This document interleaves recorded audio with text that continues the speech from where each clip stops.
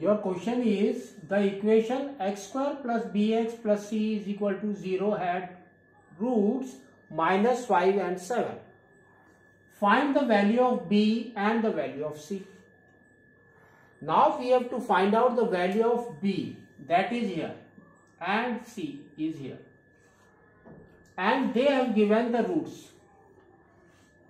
So you can see the variable here. So it can be solved in two methods. So first we will go for the shortcut method, then we will go for a long method. No. So you can see b is with x.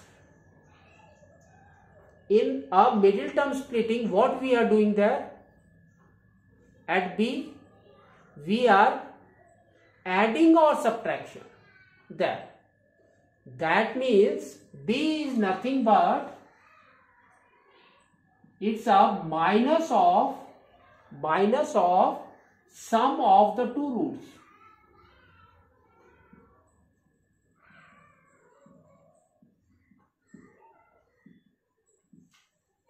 And c is nothing but what? Product of two roots.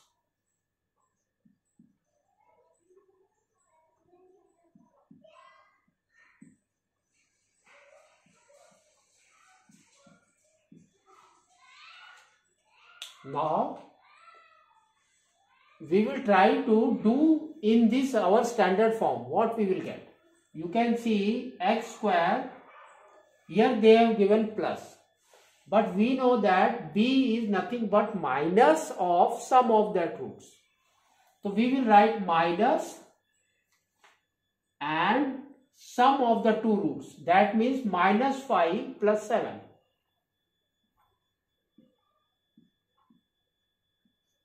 X plus c. C is nothing but product of two roots. The product is what?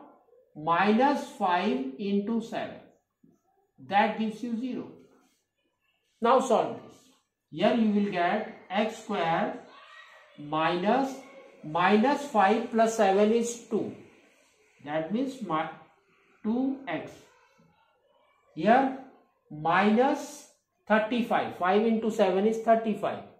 35 minus plus is minus 35. That gives you 0. Now this is your equation. Now you can say what is your b? B is nothing but minus 2. We can say b is equal to minus 2. And c is nothing but minus 35. C is equal to minus 35.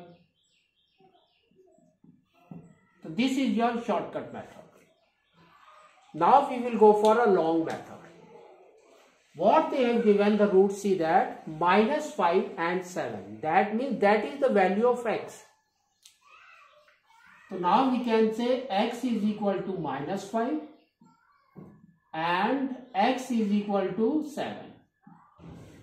Bring the value constant to your left side. Here you will get x plus 5 and here what you will get? X minus 7. Now multiply it, that is equal to 0. Multiply it. You will get x square minus 7x plus 5x minus 35, that gives you 0. Now solve this. X square minus 2x minus 35, that gives you 0. Again you got the same equation here. See this. Therefore we can say b is equal to minus 2 and c is equal to minus 35. You can follow any of the method, but try to remember this thing. B and c. B is nothing but minus of sum of the two roots and c is nothing but the product of two roots.